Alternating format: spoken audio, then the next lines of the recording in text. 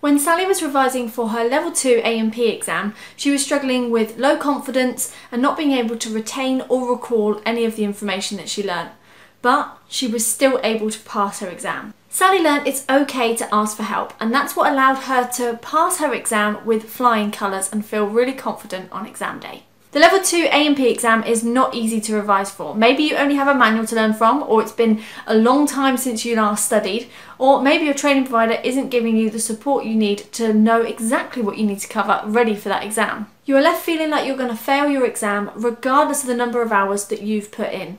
Rereading the manual over and over again, but the knowledge just doesn't stick. Our Revision Mastery series will teach you everything you need to know in simple terms, leaving you confident that you will pass on exam day. It is the fastest way to transform your learning and feel prepared. My name is Hayley, I'm the co-founder at Parallel Coaching, and I would love for you to have the same results as Sally did. So I invite you to read below and then join us for the Level 2 Anatomy and Physiology Revision Mastery series.